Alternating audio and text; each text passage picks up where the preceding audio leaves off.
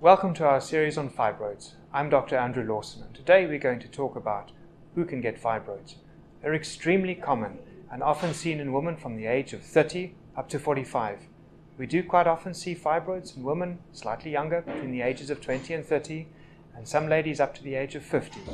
What is important, however, is to know that fibroids only need treatment if they are symptomatic, i.e. they cause you symptoms, and that you as a female are before the menopause. Please watch our next videos as we talk more about treatment of fibroids. Thank you.